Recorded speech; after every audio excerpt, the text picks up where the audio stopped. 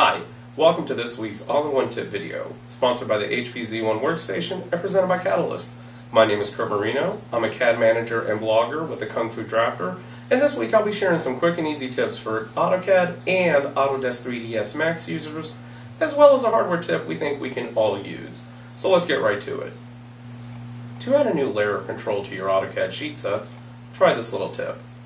Instead of just listing all of your sheets in one long list in the Sheet Manager, try breaking your setup with subsets.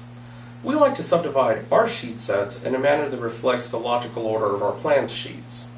We think that this makes for quicker and easier identification of sheets and also quicker production of certain sheets. For instance, if you're asked to plot only the plan and profiles from a plan set, you can pick that subset, hit publish, and you're done.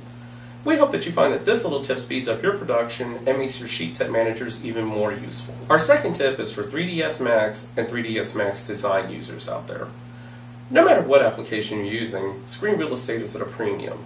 Even with today's larger monitors, every pixel counts.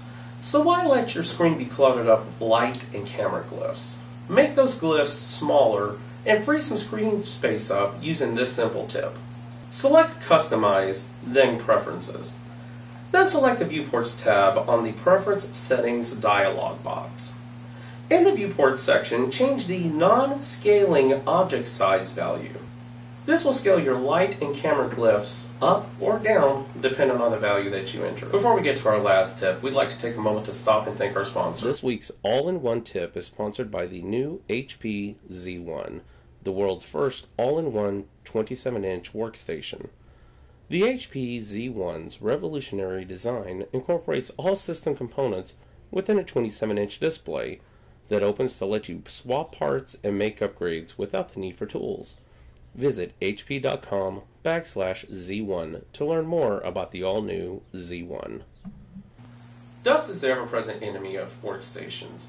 And to a workstation, dust is more than just ugly. It can be fatal, causing overheating and even electrical shorts. But with this quick and easy tip, you'll knock that dust right out. Unplug all of the cables from your workstation. Now, take a can of compressed air and blow out all signs of dust buildup. Pay special attention to clearing out heat sinks, fans, and horizontal surfaces such as your video card.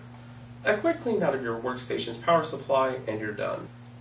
Your workstation will reward your 5 minutes of effort with reliable and improved performance.